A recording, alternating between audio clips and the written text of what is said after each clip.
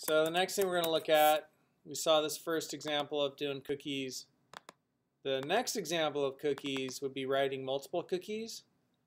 And so here I have set, and then I have abundance. And in abundance, I'm setting 2 more cookies. And then down here, I'm reading all those cookies. So you could set multiple cookies. And you see how that works? Same thing, just multiple cookies getting set from the same domain. And if you remember our little deal, every browser has a difference. There is also a limit to the number of cookies one domain can write. This limits browser specific. But you can write multiple cookies, so that's what this page does, multiple. And then there's a little hands-on right here. So let's try this.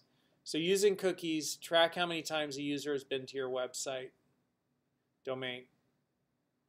Okay, so you're just going to get the cookie, increment it, reset it. And then every time they come, the user will send you the cookie. You're going to add 1 to a counter, send the cookie back to them. Okay, so why don't you all try coding that up? And I will leave up, I'll copy this, and I'll put this code beneath it actually. Hey, that's not what I wanted. So, right, there's your task, your mission. Should you accept it? So let's do that.